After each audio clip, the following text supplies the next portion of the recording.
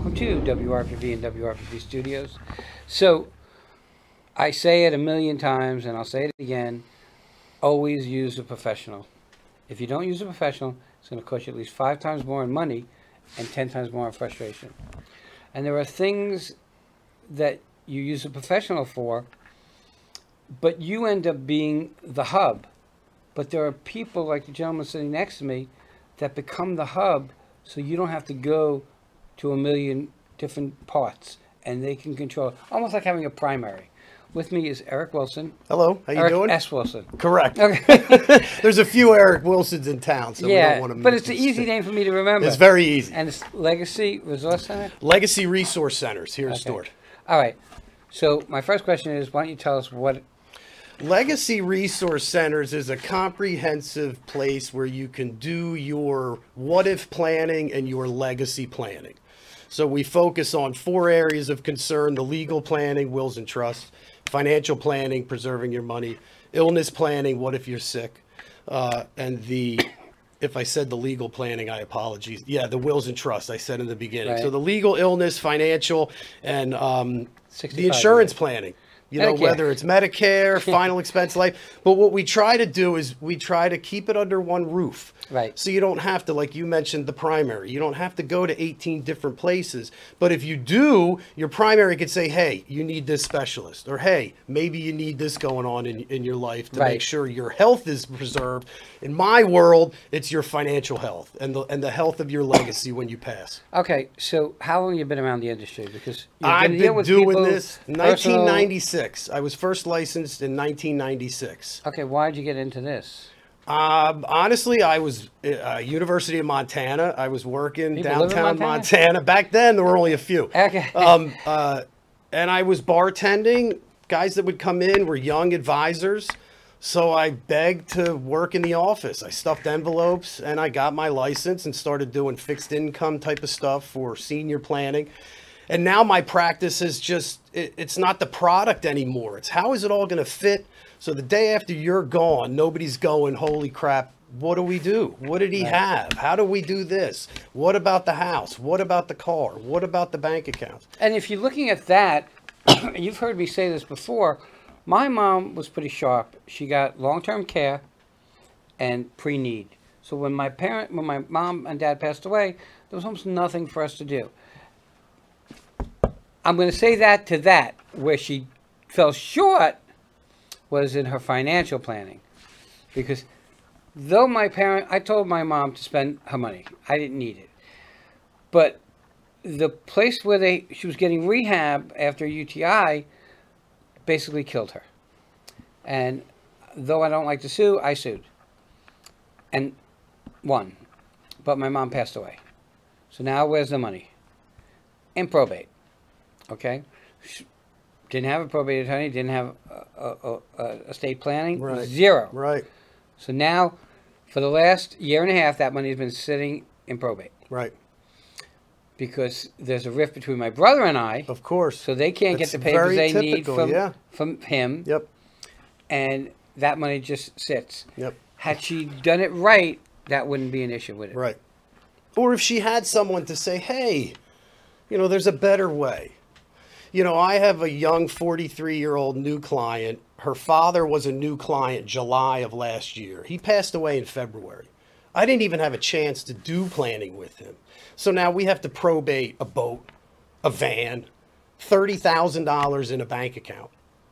We have to probate that. Whereas if I was able to sit with him and design a plan where everything would have passed to his only child, with no kids. She's the only child, 43 years old, not married, no children.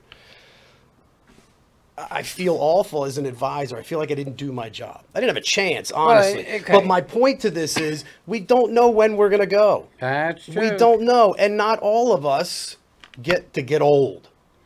I know. And we talk about that. And it's kind of silly because in my mind, and my brother's mind and my mom's mind, there was no need. We had a will. She didn't have anything, everything that was in the will, but the lawsuit came after she passed. Right. Which ends up going through probate. Mm-hmm. And that becomes a nightmare. You know, interestingly, so many of my clients say to me, I don't have a lot. I don't need that type of planning. But they fail to realize that they don't die broke. There's always an asset in their name. And if it's not properly registered and titled, it will go to probate. And that process to probate, whether it's $1 million or $1,000, it's time, it's money, it's resources that the loved ones necessarily didn't expect to have to put up. And in my world, it's like, look, you can either leave that mess behind, or you can just do a plan. Yeah, but I don't have much. It doesn't matter. It's the plan. Right. Put the plan in place, because you never know that you may die of an accident and there's a lawsuit that flows into the estate after. Now, if mom had a trust, it would have gone through, but it would still gone through probate. But the trust would have potentially protected you and your brother. So there's so many better ways to plan. So there's 50 grand that's just sitting. Okay, now, thank God my brother and I don't need the money. Okay, thank God. But can you imagine if there was 50 grand of your money that wasn't prepared to come to you, and now you can't get it, you can't touch it, and you might need it to live, especially in this economy. Okay? Now, and it shouldn't sit in probate. Nobody should have assets that are susceptible to probate. One thing that I learned is if you have an attorney who drew up your will, that attorney knows the loved ones are coming back, because there will be something to probate. In my world, I wish attorneys took it a step further and said, look, I don't want you to come back. So even though you don't have a lot now, you have a trust. So this way, if anything happens, you don't need me. You don't need the Florida court system or the New Hampshire court system, wherever you are.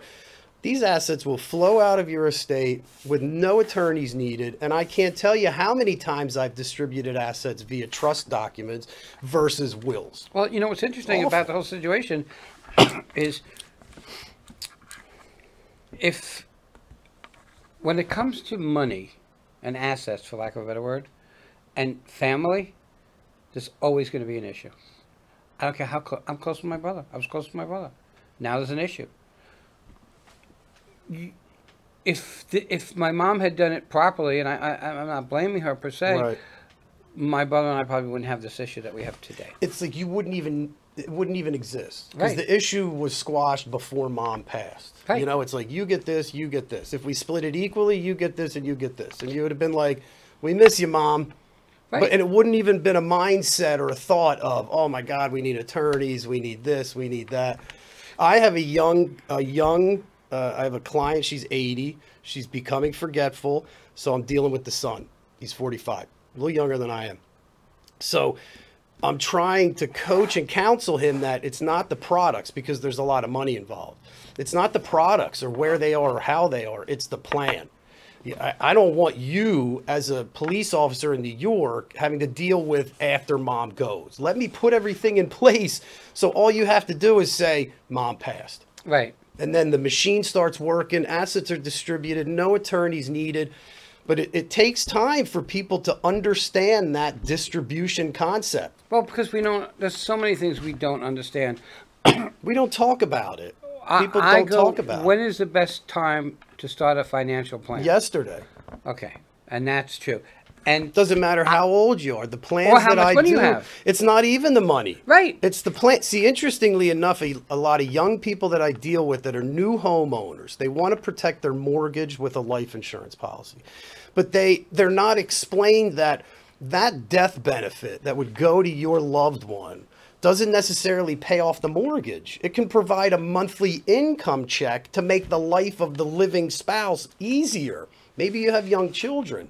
You can't just say, hey, have a life insurance policy to pay off your mortgage. What about the bills, the expenses, the real estate taxes, the insurance? It's an interest, but to me, it's a way to get attention.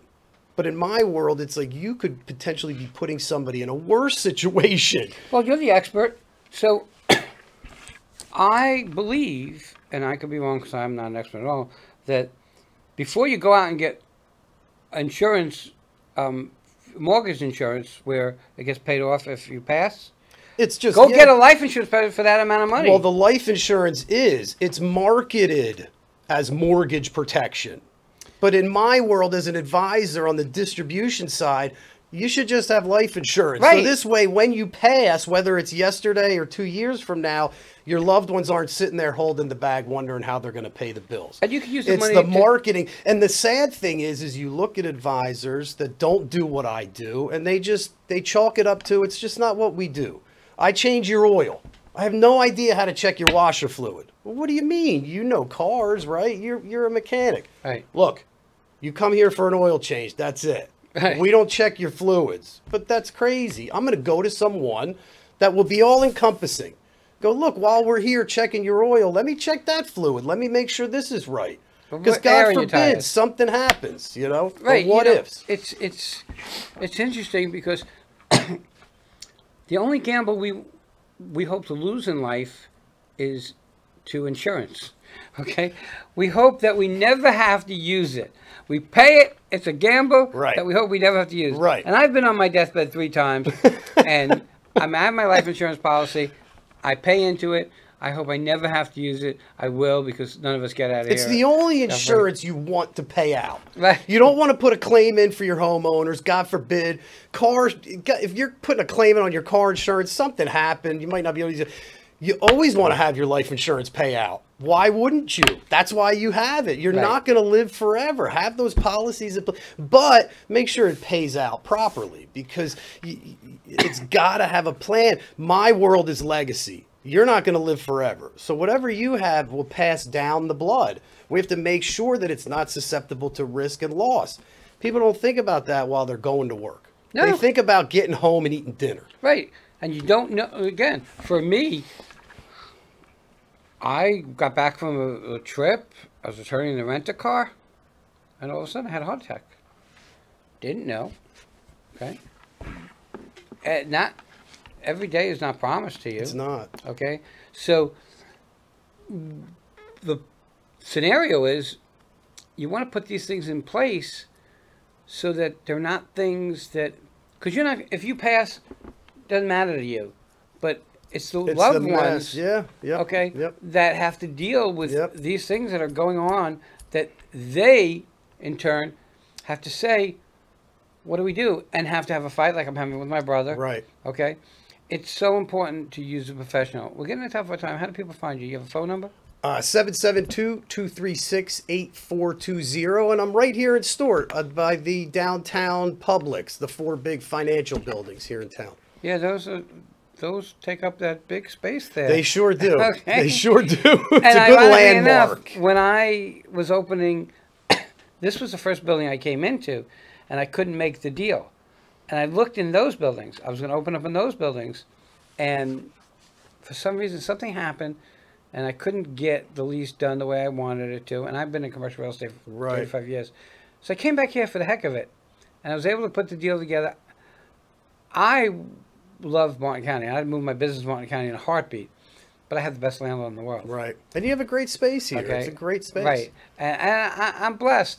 And I've managed to learn from mistakes that my parents made, especially not having a trust, because, again, 50 grand sitting somewhere in space I can't use. Thank God I don't need it, but that doesn't work for everybody. I was lucky. You mentioned you were sick, right? So a couple of years ago, I don't know, I had some kind of infection and it put me in the hospital. I had high cardiac enzymes, almost heart attack. And even when I was sick at the hospital, I know I got a ton of life insurance. My trust is in perfect shape. The real estate's protected. My wife will be fine. The kids will be fine. And that's the only the way thing it I should think be. about. And unfortunately, I carry it around for a lot of people. Right. Because that's all I think about for people. Guys, again, use a professional. Eric's here. Give him a call. I'm sure he'll talk to you and give you some idea of what you need to do and where you're at. And we'll go from there. What's your phone number again? 772-236-8420. My time is free. My consultations are free. And I don't make money that way, so you can call me out of the blue and ask me any type of question you want. it other than- doesn't hurt to know. Knowledge is king. Eric, Thank you, thanks sir. so I much. appreciate you. Everybody Thank you. will be right back. Thank you.